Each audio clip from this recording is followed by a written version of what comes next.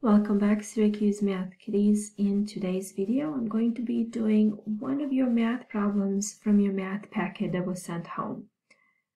On this page, you're being asked to find the slope from 2 points. You're given slope formula, and you're given a set of 6 ordered pairs. So you can see here, in this video, I'm going to show you how to do this by using these 2 ordered pairs right here.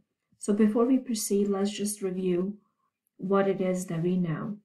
From our previous videos, we have said that an ordered pair is a set of x and y coordinates, and it's represented in parentheses like this. The first number in the parentheses represents what? That's right, it represents the x coordinate. And the second number in the parentheses represents what? The y coordinate, right? So we have the one set of x and y coordinates is called an ordered pair. Here it is in parentheses. And our second ordered pair is right here, the -6, -4. The -6 is our x coordinate, and -4 is our y coordinate. So here, looking at this slope formula, what we know is that m stands for slope, and slope is equal to rise over run, which is equal to y2 minus y1 divided by x2 minus x1. But how do we know what is y2, y1, x2, x1? Well, the 2 represents the y2 is your second y coordinate. y1 is your first y coordinate, and same thing, x2 is your second x coordinate, and x1 is your first x coordinate.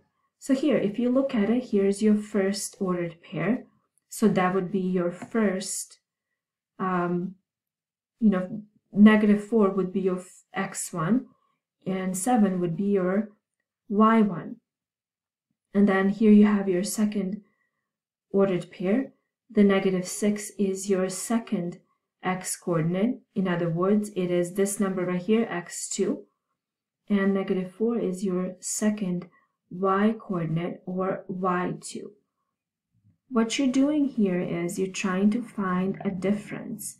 So a difference between this number right here and this number right here, and difference between this number here and this number here. So I'm going to show this to you on a graphing paper, just so you can kind of get a sense of what all of this means. All right, for these problems, you're not required to draw a graph and plot these points, but for sake of demonstration and showing you what this means, I want to show you on the graphing paper. All right, so here we have our graphing paper. I'm going to just write out our 2 ordered pairs. Our first ordered pair is -4, 7. Excuse me. So our first ordered pair is -4, 7. So that is our x1 and y1. Hold on. x1 and y1. Actually, let me use a little bit thinner pen here, just so that it's a little more visible, a little bit more neat. All right, so first ordered pair is -4, 7. So -4, 7. The first number is our x1. Our second number is our y1. Okay. Our second ordered pair is -6, -4. So -6, -4. This is our second ordered pair. This is our x2, and this is our y2. Okay. So let's plot these. I'm going to plot our first ordered pair first. I'm gonna just increase this so you guys can see it a little bit better. All right, so let's see. X1 is -4, so 1, 2, 3, right here, 1, 2, 3, 4. And y is 7, so 1, 2, 3, 4, 5, 6, 7. So this is where our first point is. And y is a gray. I want a different color. Hold on. I want it to be blue. Okay, so here. Okay, so there's our first point.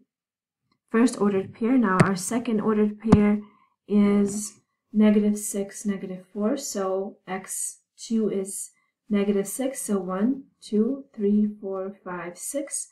-4, 1, 2, 3, 4. So there's our second point. Okay, we could, technically speaking, we could draw a line between these 2 points. I'm going to do that. Let me do a different color so you guys can kind of see it. How about green? All right, let's do green. Now, my line, I'm gonna try my best to make it a straight line, but okay, as you guys can see, it's kind of crooked, but you get the point.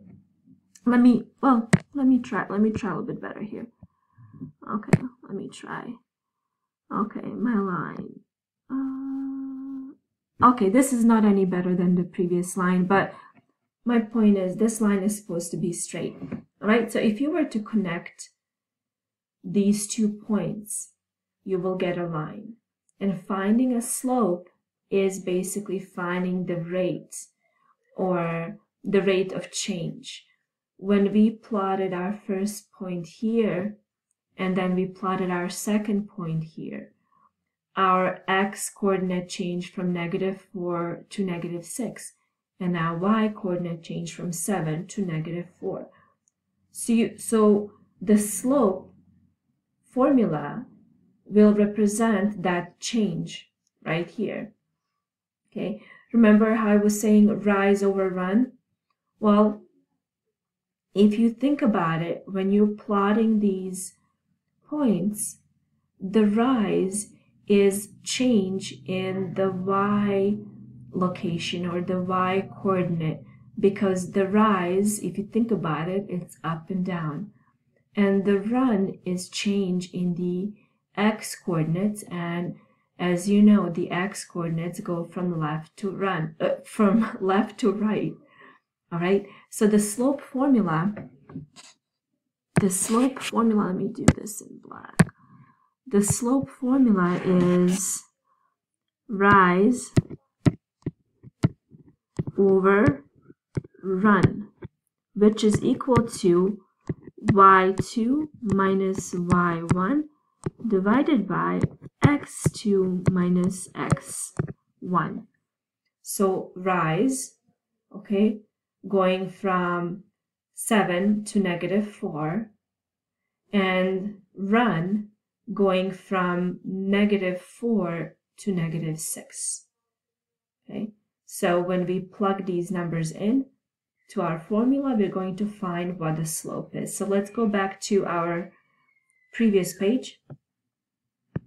So let's do this example right here. Hold on. Let me try to figure this out. I'm going to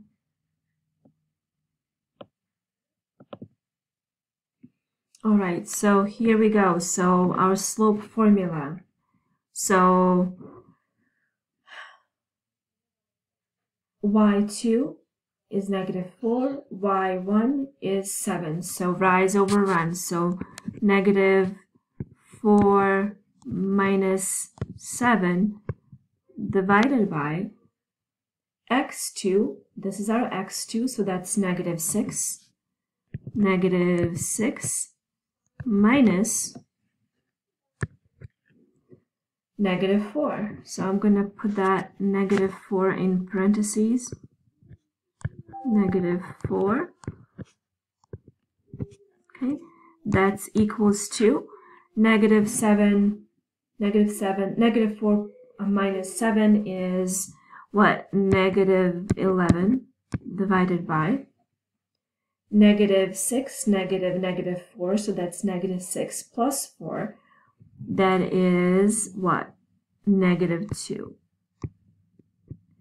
So our slope for this first problem is 11/2. Okay, and if we were to write this in a decimal point, then that would be, let me get my calculator here. So 11 divided by 2, that is 5.5. So our slope is 5.5. It's a positive number because we have two negatives. Okay, so there you go. Our slope for the first set of ordered pairs is 5.5.